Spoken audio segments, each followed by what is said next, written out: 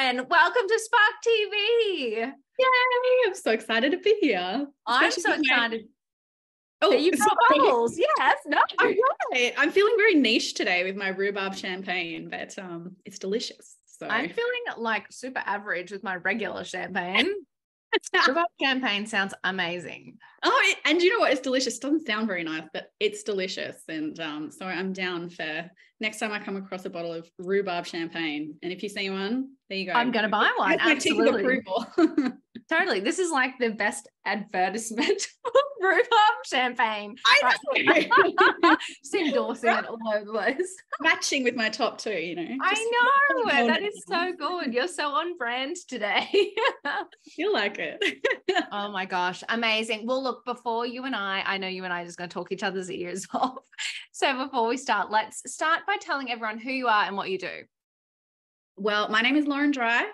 And I'm the Connection Catalyst. I am a transformational relationship and parenting coach. So working with the nervous system, I help driven and ambitious women bring calm and connection and contentment and play back into their home.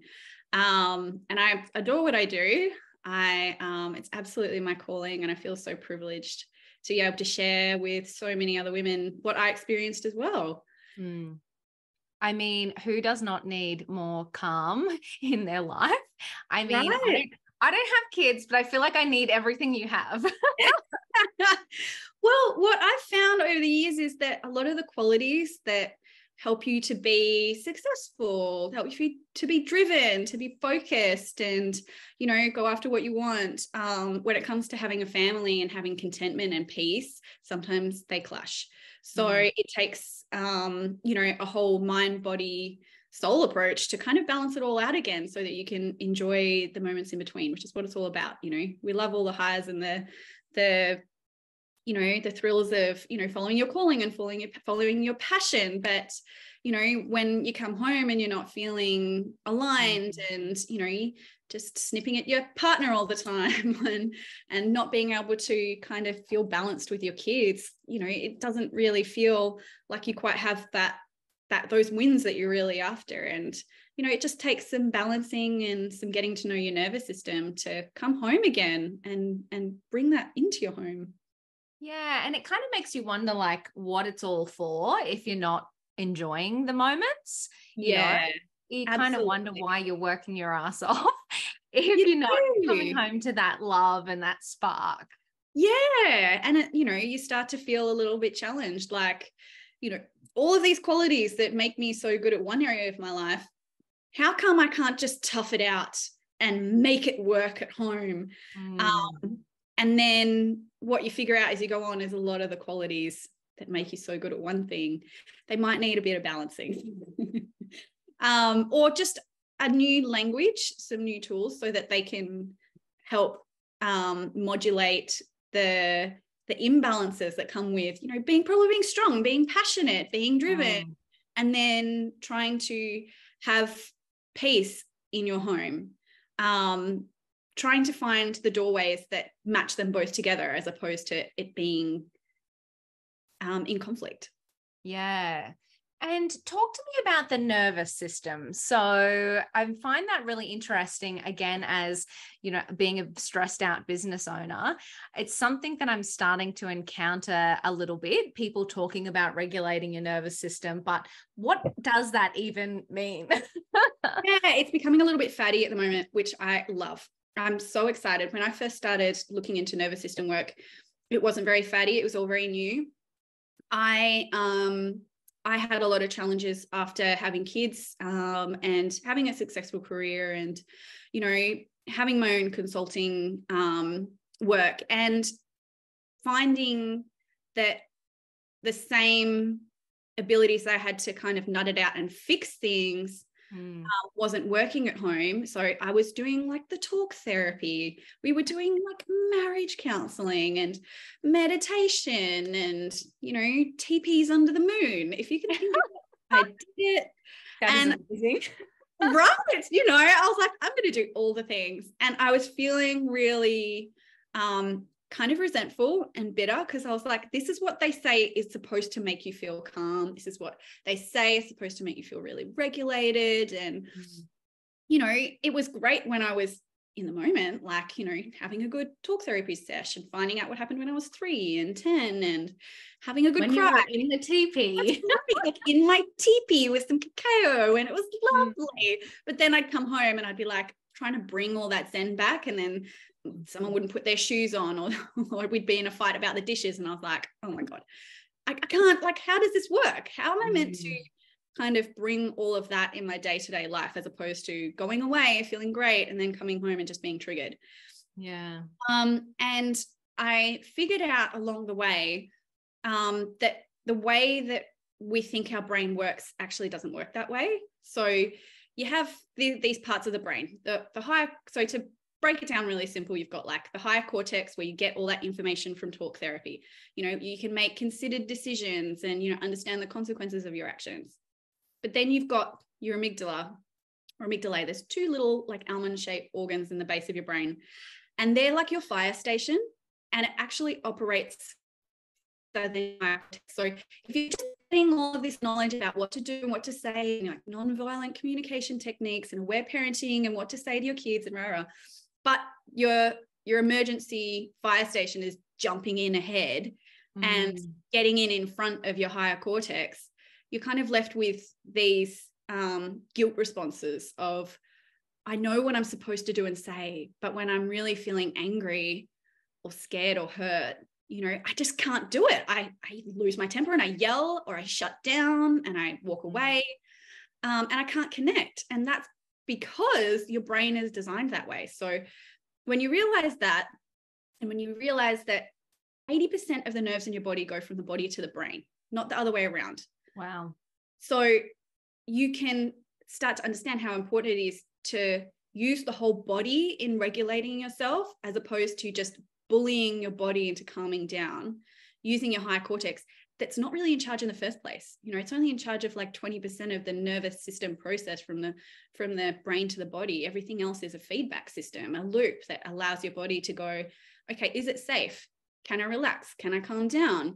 Can I reach for the tools in the higher cortex? Because if the amygdala is in charge and it feels that like fight, flight, fawn, freeze response, it's not going to let you access what you know anyway. Wow. So when you understand the science behind it, and that the science is really only now just starting to catch up to modern psychology, that's when you realize it's not you. It's not that you haven't been doing the tools properly.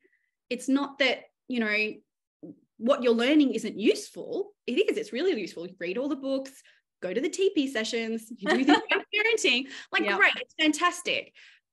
And make sure that you've got some tools to work with how your body and your brain operate together, so that it's useful and that you can reach it when you need to.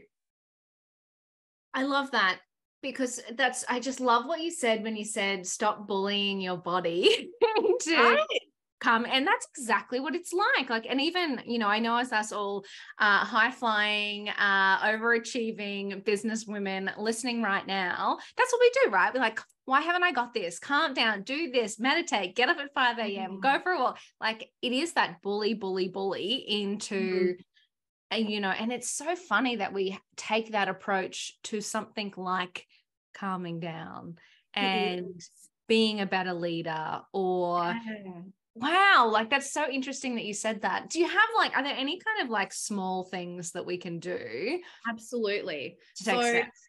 I found when I was discovering, you know, embodiment techniques, you know, to embody calm and regulation, embodiment techniques, the challenge that I was finding is a lot of them, you know, so for example, a lot of people are familiar with tapping. The most popular forms of tapping come with, you know, really long scripts, and you do it before and you do it after, and, you know, you try and figure out what happened. My tools for tapping, I'm the founder of the transformational tapping technique, which is essentially how to use tapping tools in the moment and bridging techniques to get you out of that dissociation, you know, where you literally feel out of your body. And they are processes that you can actually use in the moment when you're feeling really, really inflamed. The first thing you should always do is start getting to know your unconscious mind. So we have parts within us, everyone's familiar with your inner child. Everyone's familiar with your like higher self. I like to refer to the inner child as like your feelings and your needs, you know, your precious feelings and needs that are underneath, you know, you're fighting, you know, you're not really fighting about the dishes. You're feeling lonely. You're feeling unsupported. You know, that's your inner child, the needs of the inner child. And then you've got your higher self, which is actually the knowledge that's in your higher cortex, and probably to do a lot more with your intuition as well. So that's your higher self. We can kind of have familiarity with that, but there's a third part, and that's actually your protector that uses your protector part, uses the amygdala, uses your fight, flight, fawn, freeze responses to, instead of allowing the inner child to say, I'm feeling really lonely and I need some support, jumps in and goes, right, I'm the protector. I know how to fight. I'm going to just jump in and I'm going to tell you, you should have been home at this time. And, you know, you need to do this and you need to carry your weight. And I have a lot to do, you know, that kind of protective behavior. We need to start getting to know all of our parts so that when we feel that inflammation, we can go, oh, I see you. This is just my protective behavior coming out, as opposed to feeling guilt and shame, which makes the protector dig in harder.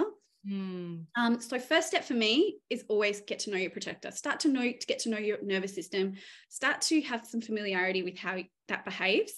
And then what you can do is start to find some safety in reaching for those tools. And it can be anything from one of my favorite, it's called a bridging technique. So a bridging embodiment tool is something that allows you, because what you'll be familiar with is if you're feeling really inflamed and you're kind of in the moment, you're in the zone and you're trying to get all these things done, the last thing you want to be doing is meditating and taking 10 big breaths.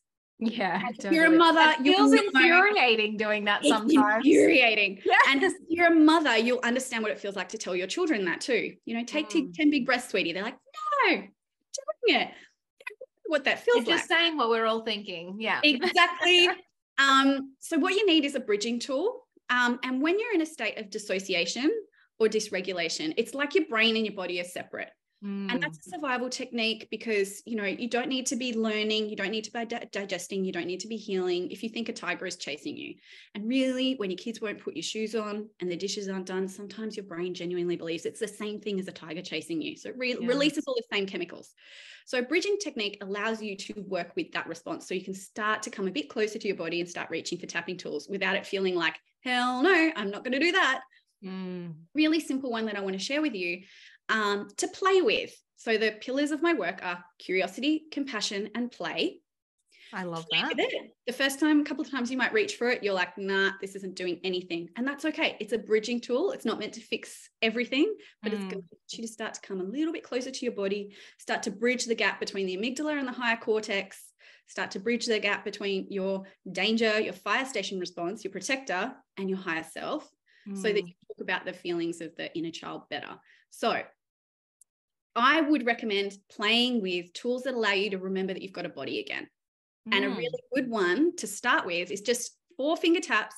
Peace is within me. Peace is within me. Touching each one of your fingertips. Make it a nice solid tap. You know, if you're just kind of tickling your fingers there, you know, it's not really going to do anything. Now, it is a bridging tool and it's just going to start to bring you a little bit of awareness. I guarantee you, no matter how inflamed you are, you're going to be able to do this. You're going to be able to fiddle with your fingers. Yeah.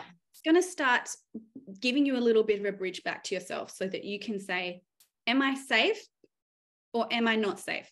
Is this a really big, dangerous, life-threatening problem? Or is this a conversation about the dishes and perhaps I need to take a minute, do some regulation work, and then come back to the problem from a place where I'm not feeling inflamed so I can get my needs met, you know, as opposed to getting in that loop, that cyclical loop that doesn't go anywhere and doesn't help you in the end. So it's all about just giving you bridges closer back to yourself so that your body can start feeding back to your brain that there's no danger, there's no tiger chasing you. You're going to be okay. You can start accessing the information in your higher cortex again and showing up the way that you want to. And the more regulated you are, the more you'll be able to model that not only to your children, but your partner as well. And you're not going to be 2 people just clashing against the world. You'll be able to start being a team again. It's beautiful practice. And that's probably the first one on a short podcast. I would say start playing with it. Curiosity, compassion, and play. See where it takes you. This is so good. I'm just like sitting here thinking about, in business, when you are staring down a huge page full of to-dos and you're so overwhelmed and you don't want to do a thing, and you know that you need to get all of this work done, but you can't even put one foot in front of the other.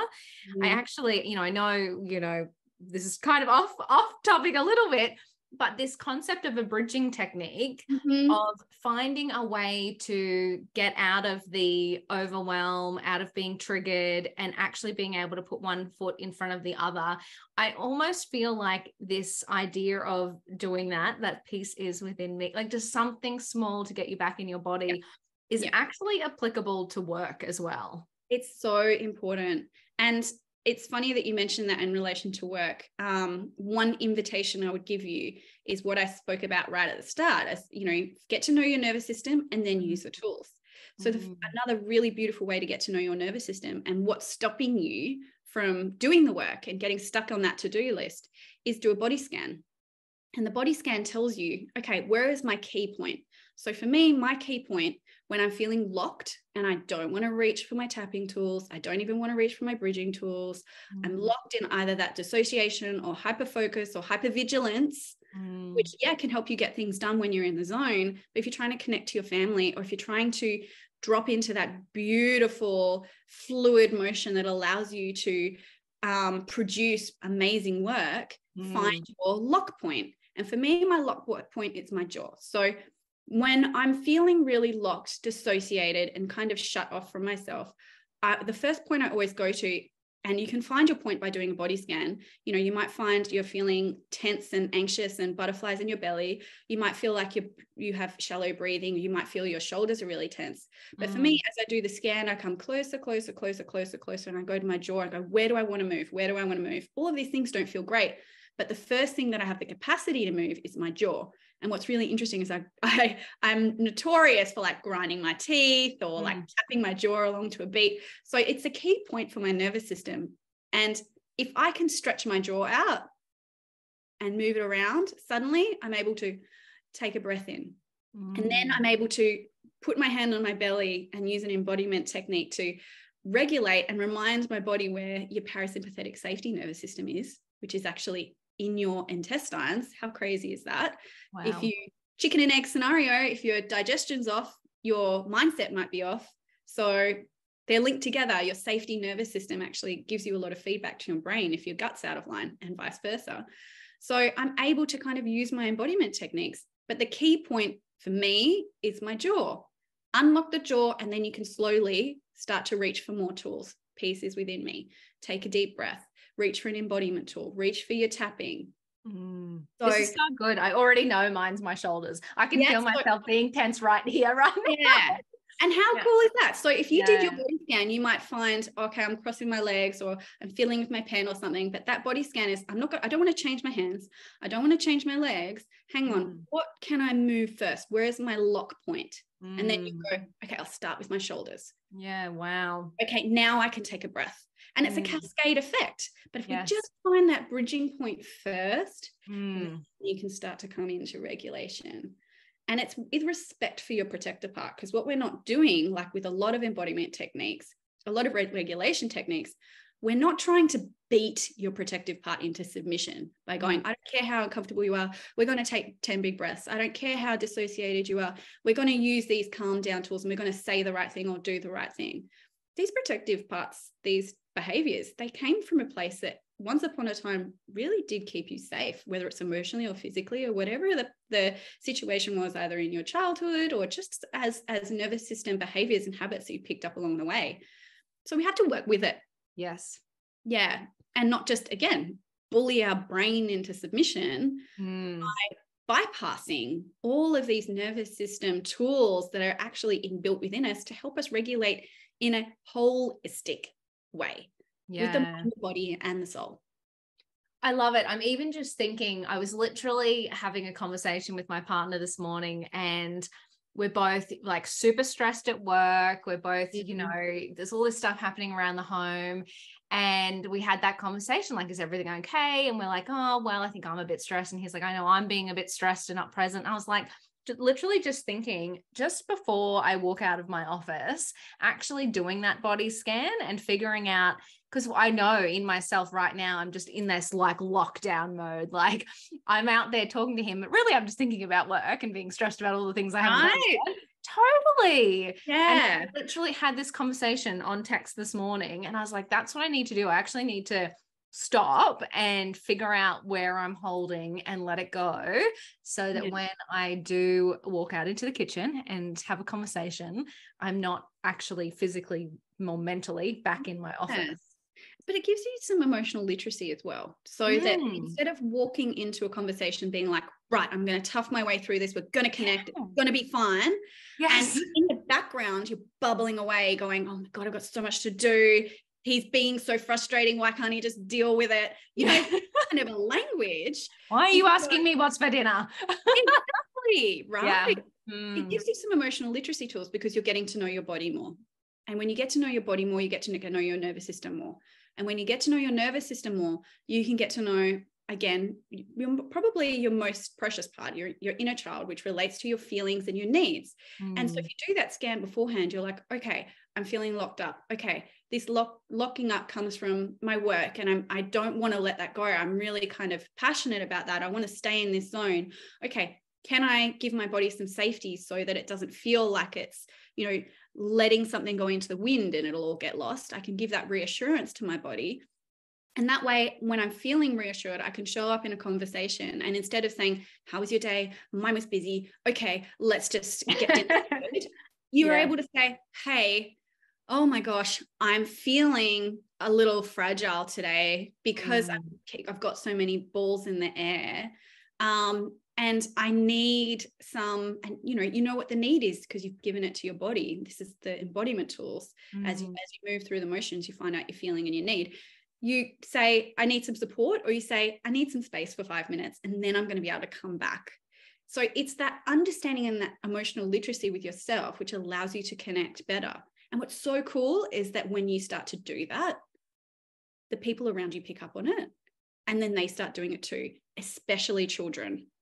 Wow. So yes, your partner is going to start doing that too, because most people don't actually learn most effectively by being told what to do.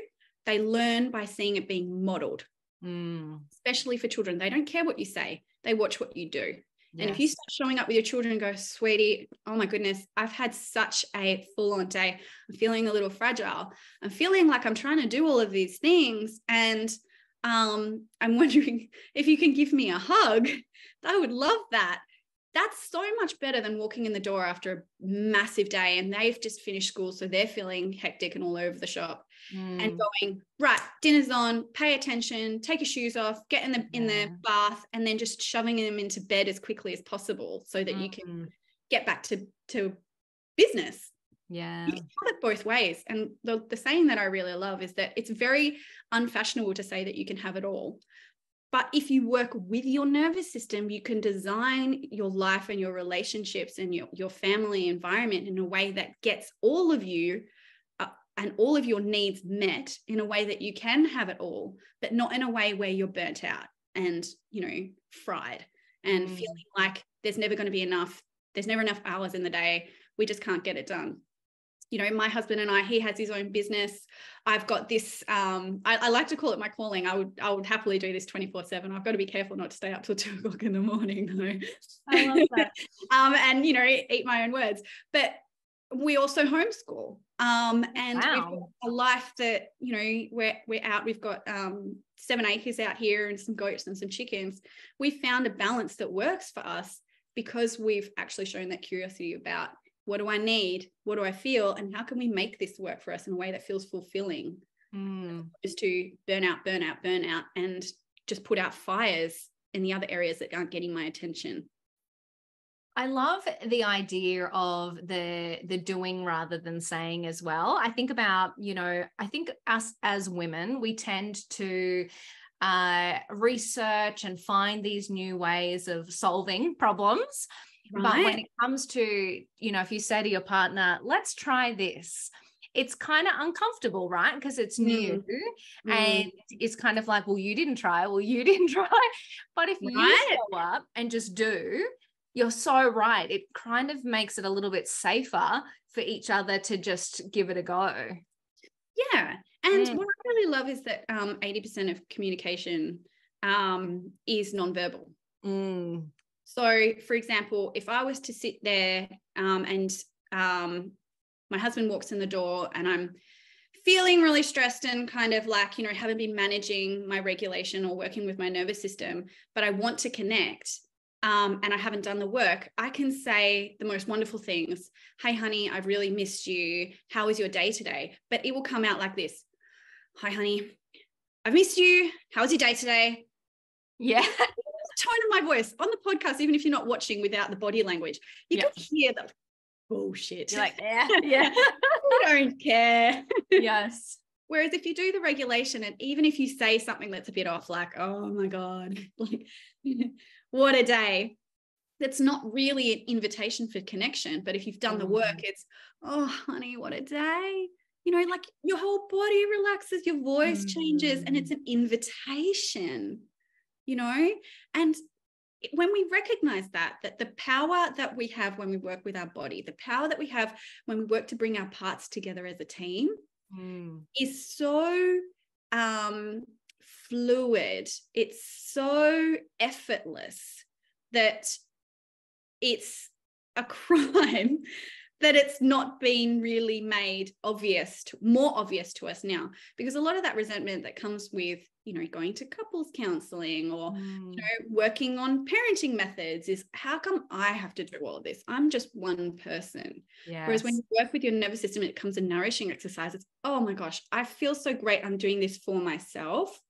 And then when you show up, you have clarity about what your boundaries are. You have clarity about what your energetic boundaries are.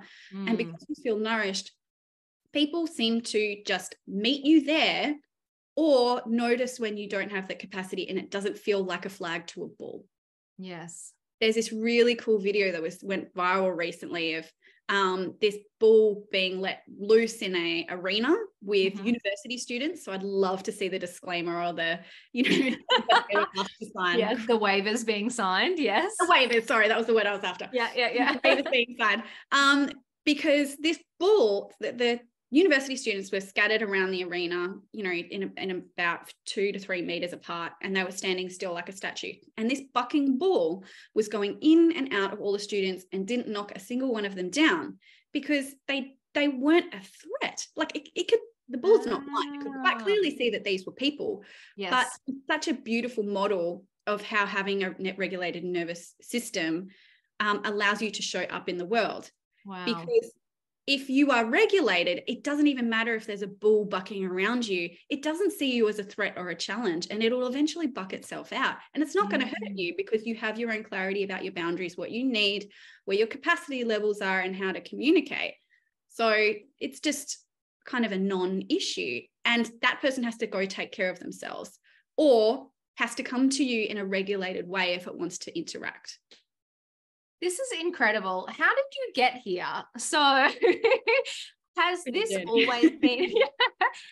always been an area of focus? Did you have a career beforehand? Like, how did you actually get here?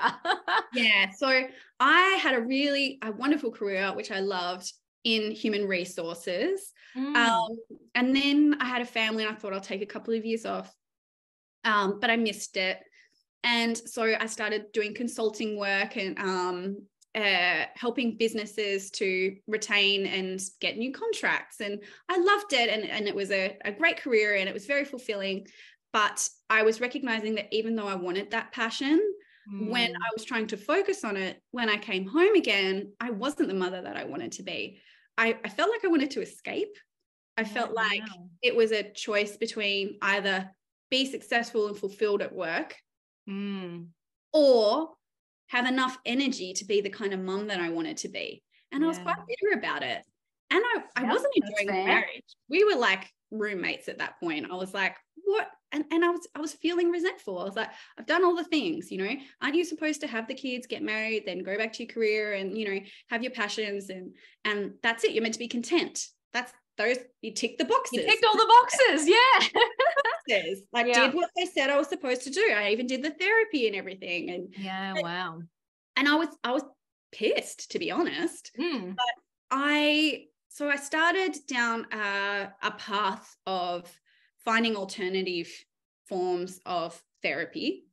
And on my journey, this was when kind of nervous system regulation information was very, very new. It was like a light bulb went off in my head, and I thought to myself, and I just went, oh my gosh, this makes so much sense. Yes. And I started with the nervous system regulation work. However, there was a point where even when I was doing the nervous system regulation work, and I had adjusted it and created this method, and I was also, because as you are when you're highly ambitious and, you're driven and you really kind of like getting to know all the things, I was an aware parenting circle facilitator. So I was helping other mums to know what the right tools were to do. But I felt like a little bit of a hypocrite because sometimes I could access it and sometimes I couldn't. The nervous system tools were really great. The parenting tools were really great. The heart-centered counseling, which we'd done, was really great, gave me a lot of tools. But when I was really inflamed, it was still very challenging sometimes to access that. And I had a lot of negative self-talk. I was very hard on myself. And as women often are. Yes. Yeah. And I was really hypervigilant. I was constantly worried about the kids. I found it difficult to kind of rest and connect with them. At the end of the day, I'll just be replaying in my mind, what did I do wrong? What could I have done better? And there was one night where I was lying in bed with my daughter and I thought, I feel like I've stuffed up the whole day just by worrying about what could go wrong. So even though I had the nervous system tools and they were wonderful and supportive, there was still one missing piece. And for me, it was the parts work. It was finding that last doorway of being able to allow the different parts of my brain to communicate again. As opposed to, I can help you regulate. It's now, I trust you to be able to regulate because I trust that I understand that my protector part, these inflammatory behaviors, either losing my temper or shutting down, I'm not ashamed of that part of myself anymore. It actually comes from a place of deep love. Yes. And it doesn't matter if that protective part came from micro trauma or complex trauma that, is so common with so many mothers and women of this generation who were raised by parents who were very strict, very loving, but very, very strict and didn't know how to emotionally connect with you. Or macro trauma, really big traumatic events. That protective part created behaviors of, and even identities of being the strong one, being the successful one, being, whatever it is, whatever that identity is, it came from a place of love and it really did help and serve to protect you for a long time. So when you start to understand that and work with unconscious mind tools, I'm a qualified hypnotherapist now. I'm a parts work integrative specialist as well. And all of that comes together to be able to allow the parts of yourself within you that did split because they had to. It's dangerous to be a child who's only showing up, talking about their feelings and needs 24/7, knowing that they're not going to get met. So these splits happen to protect those parts. Yeah. Finding a way to bring them back all together so that they can be friends, as opposed to the inner child being a bit pissed and saying, well, how come this protective part is getting in the way all the time? I want to connect. And feeling ashamed that you can't reach for the tools in the higher self. It's a real integrative process. And it did take me a long time to collect all of these tools and this knowledge, but it's the work of my life to have programs available to be able to share that with women and share that with people and share that in platforms like this. I'm really privileged and it's a blessing. I feel very blessed. Well, we are privileged that you have done the work, that you can bring it to us so that we can sort out. I've been through the fire for you. I've got you. No, but it's so good. It's incredible because I love how, it's not that you went and took a course and then you repurposed it, as your own. Like, you are someone that has had a varied lived experience and you've gone out and you've tried different things and you have come up with something new that actually does help people bridge a gap. And it's just incredible. I'm good on you. You are bloody amazing. Thank you. My favorite thing is when I finish work with a client and they're starting to do it as well. I'm in the process of trying to recruit some of my ex-clients because they say the same thing. They're like, oh my God, you know, you talk about it and you look like someone who's regulated and calm all the time. And I didn't think it was accessible. And watching that in people, you know, you realize that you can help people just by being yourself. You know, the last client who I just finished up with recently, she put a beautiful review out for me, was that she didn't think it was possible, but by doing it herself now, her relationship with her parents, her relationship with her partner, her relationship with her kids, like they're doing and saying all the things that she's doing, and they didn't do the work. They didn't do the course. Wow. So it goes back to modeling, doesn't it? When you can regulate for yourself, it's not about forcing and dragging other people along with you. You can actually change the world. You can change your family. You can change your relationships. You can change how you show up in your business just by showing a bit of love and compassion, some curiosity, some compassion, and some play with some new tools. And there's so much information out there, and there's so much brilliance that's evolving at the moment that helps you to come into alignment with all of those parts. And it's amazing. It's a beautiful thing. And I think it's really been missing for a long time. And it's very empowering to be able to say that if you show a little bit of love to yourself, you really can have a huge effect on the world around you. And that's pretty powerful. It's pretty special.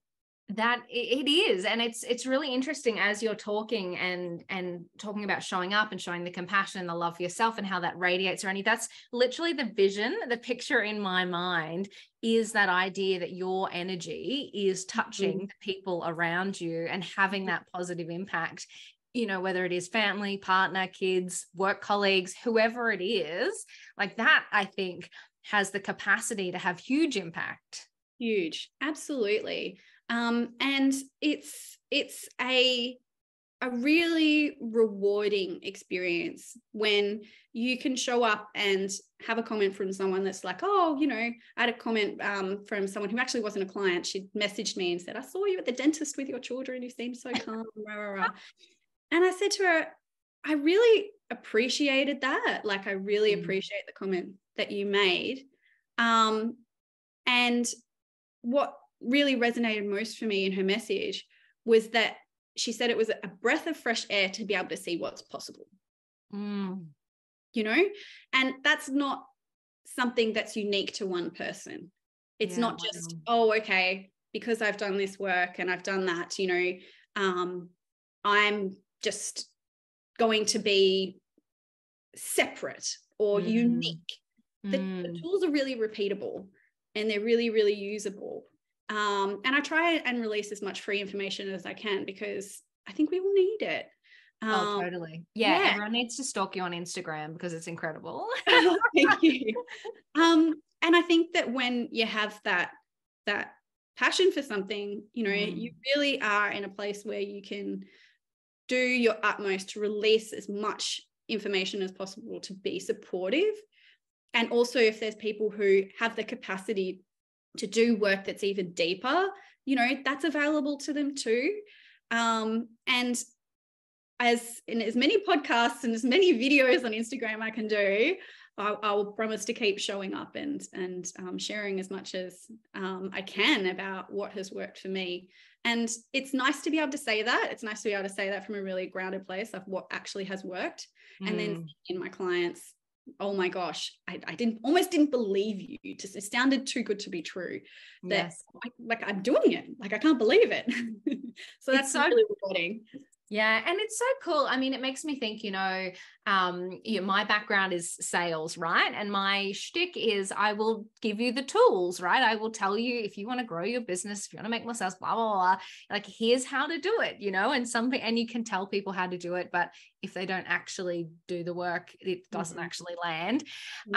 But I love how in this sense, that's exactly what you're doing. You're showing up and you're saying, try this, you know, this has worked for me. This has worked for many other people. Just give it a go. And then, as you say, if they've got capacity to work more deeply with you, then they can. And that's incredible. Like it's just a great model of, you know, showing up and offering value and having an impact in other people's lives, through Instagram or through podcasts or whatever it might be. Yeah. And I love what you said there about like just trying. You know, because when you just try, that's one of the 3 pillars of my work: curiosity, compassion, and play. Because then you get to find out why it's not working. And then you go use a bit of curiosity, go a bit closer, find out why your protector is getting like, oh, this feels a little resistant to me. It might be the first time you've ever even asked. It might be the first time that your protector has ever been seen and given a chance to say, I'm really trying. I'm not a bad guy. I'm just trying to show my love for you the only way I know how. Yes. And then because you've got that safety, a little bit of a new relationship, it starts to feel a little bit more safe to be able to try something new. I love it. Well, if we leave everyone with one idea today, try something new. Actually, just give it a go. It's awesome. Right. Yeah. Yeah, definitely. Amazing. You are absolutely incredible, Lauren. Thank you so much for sharing your wisdom. Cheers. I love it so much. Finish my rhubarb champagne. Well, that's your treat now for sharing your wisdom with the Spark community. I'm so grateful for you, and I'm walking away today with tools that I can implement myself, which means I know that, you know, the woman who is listening right now has gotten that as well. So thank you. You're so welcome. And I can't wait to see. I'd love to hear if anyone's listening, if they can do that body scan and find out what their key is. You know, I love that you think that you found that yours is your shoulders, and mine's definitely my jaw. That's really cool. So yeah, play, curiosity, compassion, and play. And I'm so privileged. Thank you so much for having me. I always love hanging out with you. It's a joy. It's a joy. So good. And yes, and we'll absolutely link up everything so that people can connect and share their experiences with you as well. Awesome. Thank you so much, Danielle.